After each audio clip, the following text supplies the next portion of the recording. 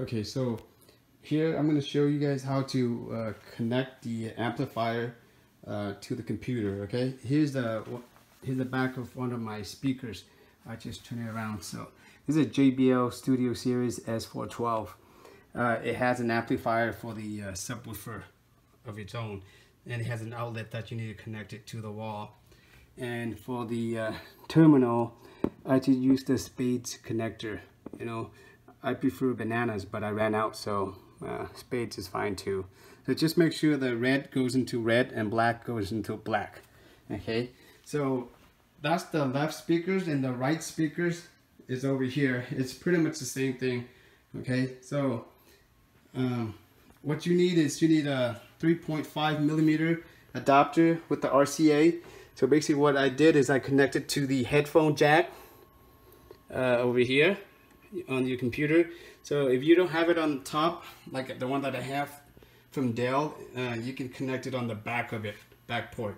Okay, so now we're gonna go with the behind the amplifier. So it's not focusing. Okay, so the amplifier that I have is a Rotel RB 1070. It's a 2 channels amplifier. This one has 130 watts per channel. Compared to the speakers, it can handle up to 400 watts. So I could use a more powerful amplifier, but I think for now this should be fine just for listening to music for my office. Okay, back here. Okay, as you can see, red going to red. This is for the right speaker. Black going to black. Black go to black. Okay, so and the other left speakers, that's how you connect it. Focus. And then for the RCA, it has the red.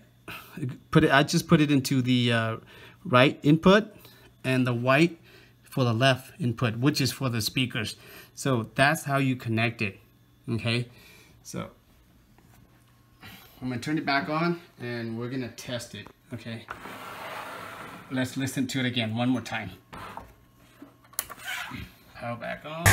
Oakley, good taste. New York, do you love the taste? Chi-town, good taste. Houston, you can get the taste. Portland, you can get the taste.